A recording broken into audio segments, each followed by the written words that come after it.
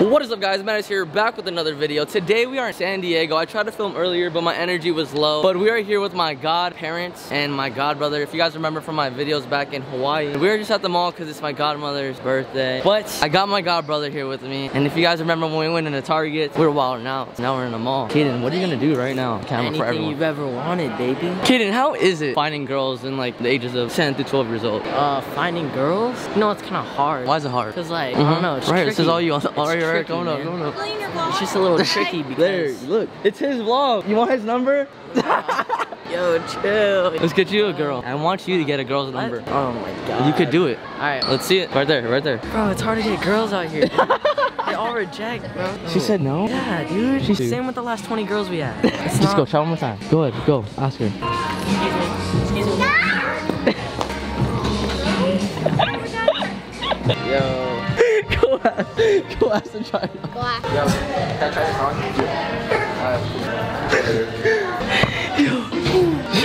I am geeking right now. Alright, let's see it, pal. That's what they think, bro. You look good, bro. You look good. Tell me why it fits you. I'm sucking in a little bit right here, dude. This thing's tight. Oh. How do I look, though? You look good. You look good. Baby, why you giving me body, what a pedigree? Maybe it's meant to be, but I don't want it meant to be. This I said no. Tell me why Kaden and I are in Paxton and these fucking shorts look like boxers, bro. I would ask Kaden to try it on, but he probably owns a pair at home.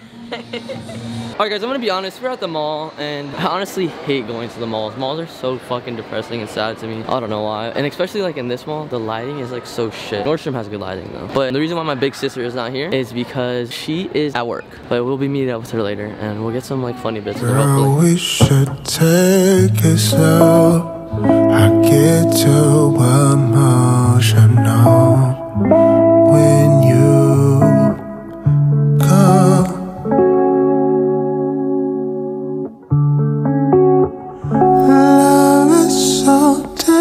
See guys, the reason why my energy's been so low, it's because look at the fucking, it's all wet and it was raining earlier. It's just so depressing, bro. So this is my godfather, everyone. That's my godmother. I just want to say I love you. I love you. I love you too, bud.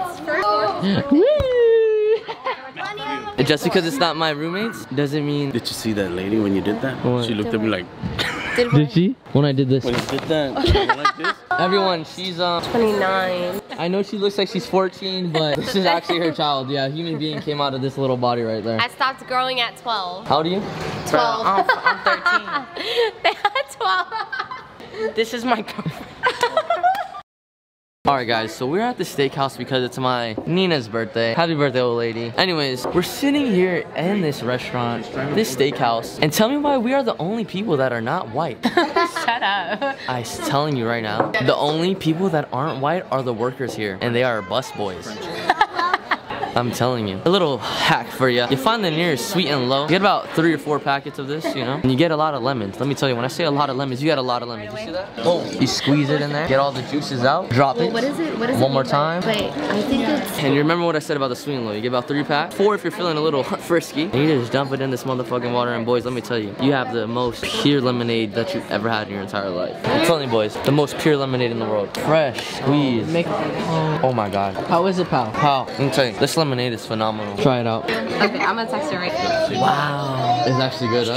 Straight from the lemon farm. Wow. Try one more time. Like Put the lemon there.